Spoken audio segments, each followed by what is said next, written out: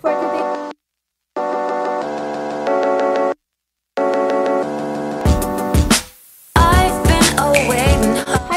it's Ashley and welcome to my channel. So for today's video, what I have for you is a makeup tutorial that you can wear on Valentine's Day. Give this video a thumbs up if you like this video, and also if you're new to my channel, please don't forget to subscribe to see more videos from me. So without further ado, then let's begin. So, tapos na ako mag-eyebrows and mag-conceal. So, gagawa ako ng foundation routine soon, and my eyebrow routine will be linked on the description box. So, I'm just concealing my eyes in preparation for the eyeshadow, and I'm taking this white powder to set the concealer para na din mas mag-pop yung mga colors.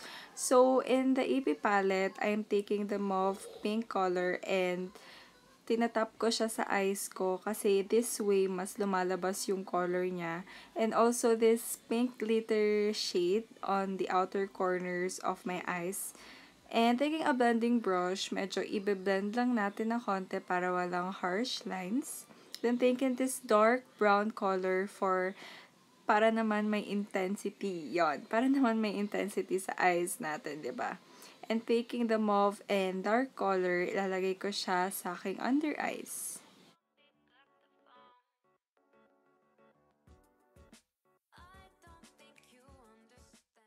Ginawa ko na yung eyeliner ko off-cam kasi hindi ko kaya pag on-cam. Masyado ako napipressure. So, ina-apply ko lang itong Maybelline Mascara. And for my blush, itong Maybelline Color Show na I don't know what shade this is, pero ang ganda nito kasi perfect siya for everyday. And nilalagay ko rin siya sa other parts ng mukha ko para hindi naman ako mukhang nasampal lang sa cheeks, diba? So, itong Menow True Lips, ang aking gamit sa aking lips today, and papatungan ko lang siya nitong Anastasia Beverly Hills na liquid lipstick. So, that concludes my Valentine's makeup look. So simple and easy.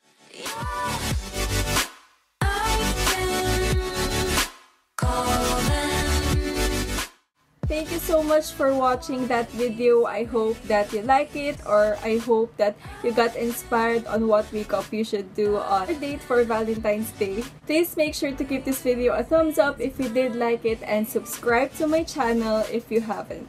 I will see you guys on my next video. Bye!